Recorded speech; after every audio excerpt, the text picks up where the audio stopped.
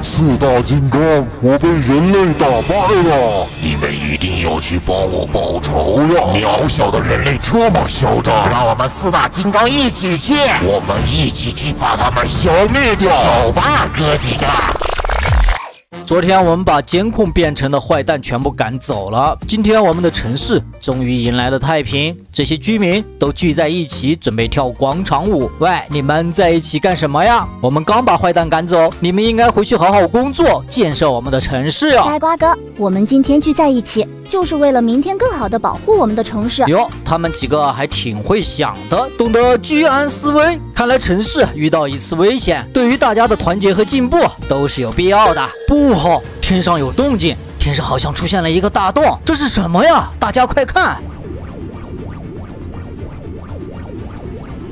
不好了，天上好像出现了一个传送洞，里面有什么东西要掉下来，大家快跑呀！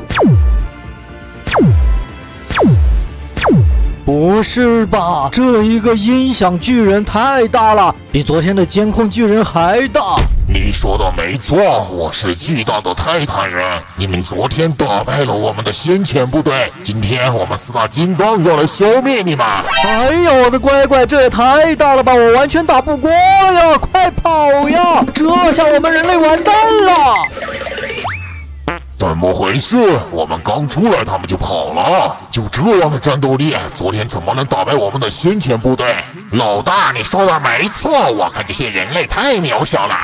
你们不要大意，我怎么觉得他们是扮猪吃老虎？你们可不要小看他们了。有什么小看的？直接把他们全部消灭了不就行了吗？虽然躲起来了，把他们找出来。快跑快跑！要是被这些巨大的怪物抓起来了，那可不好。我必须找到大家，跟大家一起商量打败这些巨大怪物的办法。幸好我们有一个秘密防空洞，大家可以在这里先躲一躲。现在怎么办？有4个巨大的巨人，我们应该怎么打败他们呀？我们还是跑吧，这样打不过他们的。跑什么跑？跑到别人的地盘，还是要被别人欺负？没错，我们直接打他们吧。我有大锤子，我不怕他们。你就吹吧，你要是真能打过他们，刚才还跑个毛啊！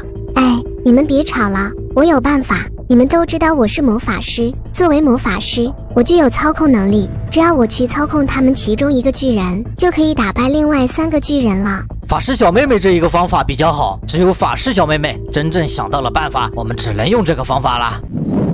法师小妹妹，他们还在这里。现在我们站在高处，你使用魔法的时候一定要小心呀。呆瓜哥，其实我骗你了，这一个控制的魔法，我们魔法师只能用1次，一旦控制了别人的精神，我们就再也出不来了。这你怎么不早说？那我们还是想别的方法吧。没关系的，呆瓜哥，现在也没有别的更好的办法，牺牲我一个，幸福千万家，我已经准备好了。卡通，国家军队之声。